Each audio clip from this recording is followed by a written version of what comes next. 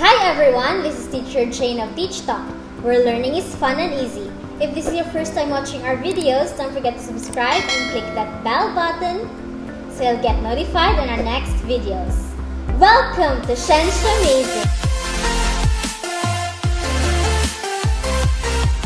Kung saan pag-uusapan natin ang mga science concepts from grade 7 to grade 12, kasama ang topics in general science, biology, chemistry, physics, and earth science. At dito, bida ang agham.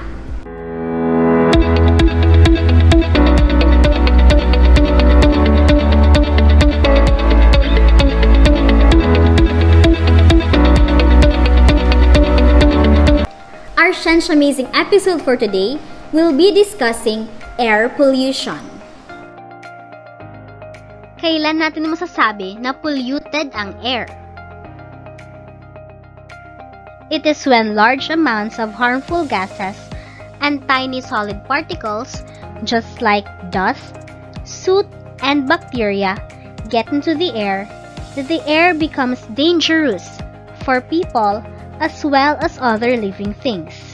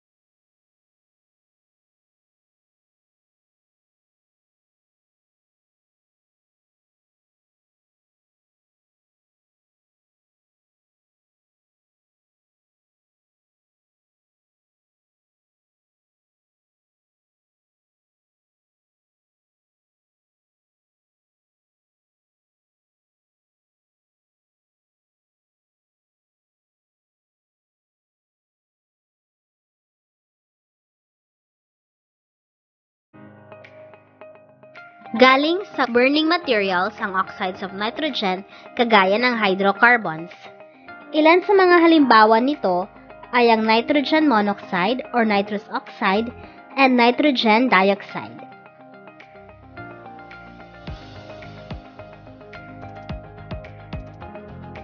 The next air pollutants are oxides of sulfur and carbon monoxide. The concentration of carbon monoxide and sulfur dioxide rises with the rush hour traffic from motor vehicles and industries.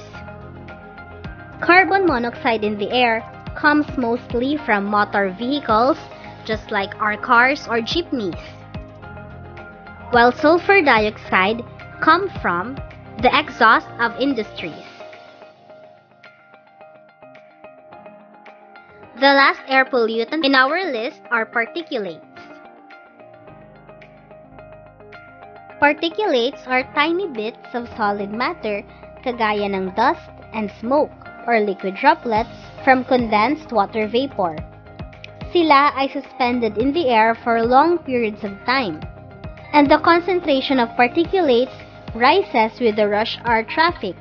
Aside from that, certain industrial areas like cement plant sites also have unusual high concentrations of dust na mula sa cement dust. And another area which is rich in particulates are coastal areas which have high levels of salt particles in the air.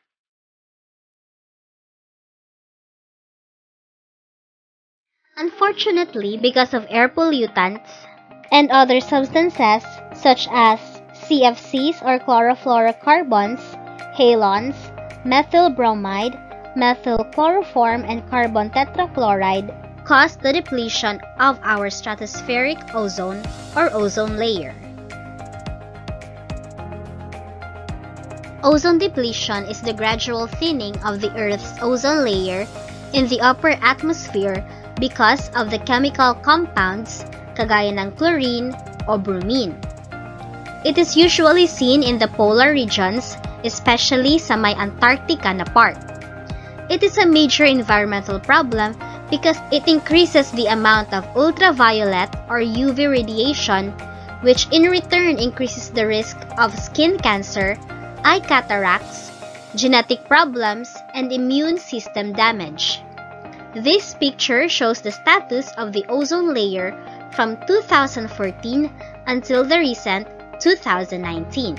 And for the information of everyone, 2019's ozone hole is the smallest since it was discovered in 1982.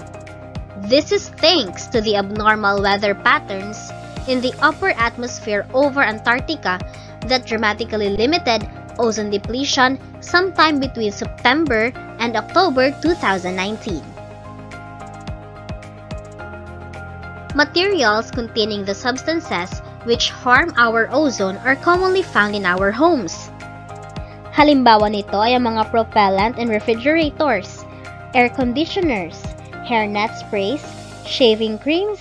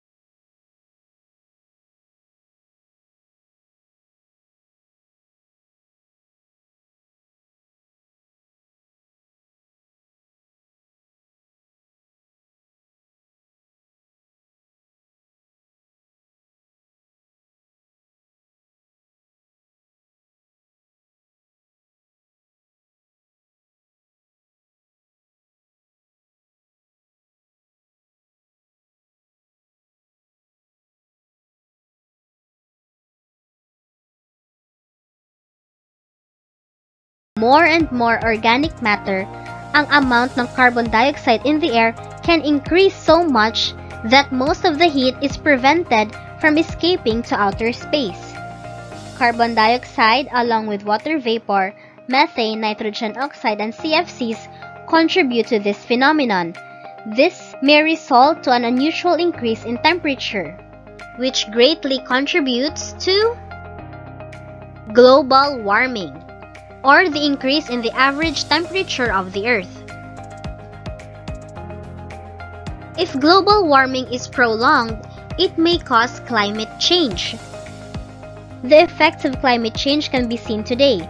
Halimbawa, the sea levels rise. There are also extreme rains which cause too much flooding. And forest fires are becoming more common nowadays. Let's have another trivia. Did you know that our world leaders are actually doing something to fight global warming? The Kyoto Protocol of 1997 is a legally binding international agreement among members of the United Nations. Its aim is to fight global warming and achieve the stabilization of greenhouse gas concentrations in the atmosphere to shift global climate conditions. One of Kyoto Protocol's most important features is that it compels 37 industrialized nations to reduce their greenhouse gas emissions to an average of 5%. So far, meron ng 191 nations who have signed and ratified the Kyoto Protocol. The lone industrialized country that refuses to ratify the said document is the United States because they defend that signing the Kyoto Protocol will greatly affect the United States economy. Before we end our short Shensh Amazing episode, let's have a quick recap of the things we have discussed. In this Shensh Amazing episode, we talked about air pollution. We discussed the air pollutants, the depletion of the stratospheric ozone, the causes, which are CFCs, and the results, which are the ozone holes, enhanced greenhouse effect, global warming, and we discussed the Kyoto Protocol. That ends our Shensh Amazing episode for today. We hope you learned a lot. Don't forget to subscribe, like, and share this video to your friends so that we can learn together. Bye!